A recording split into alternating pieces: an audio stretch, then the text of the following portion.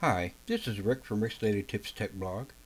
I recently received an email from someone wanting to know how to hide a folder on his Windows 11 PC to prevent himself from accidentally deleting it. Truth be told, Microsoft hides some folders containing critical Windows files by default for that very reason.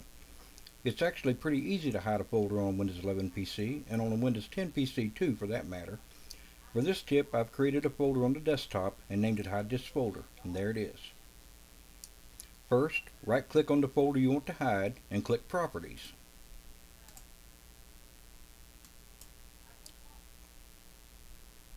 Next, check the box beside Hidden,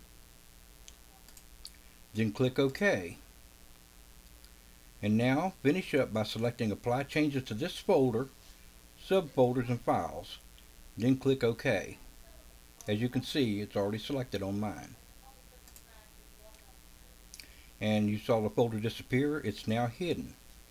Now that the folder is hidden, you'll also need to know how to unhide it when you need to access it. Luckily, that's really quite easy to do as well. First, open File Explorer. Now navigate to the drive in the folder that the hidden folder resides in.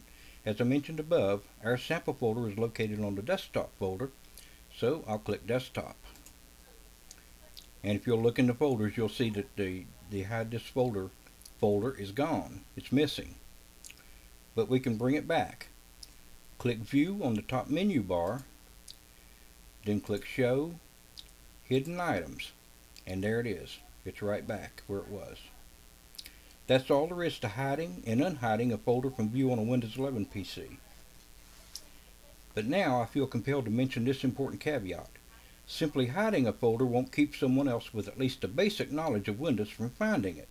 Put another way, hiding a folder doesn't really secure its contents in any way. It can easily be unhidden if someone knows how to do it, and most anyone that's used Windows for a while will know how to do it. If you found this tip useful, please hit like and subscribe. Thanks a bunch.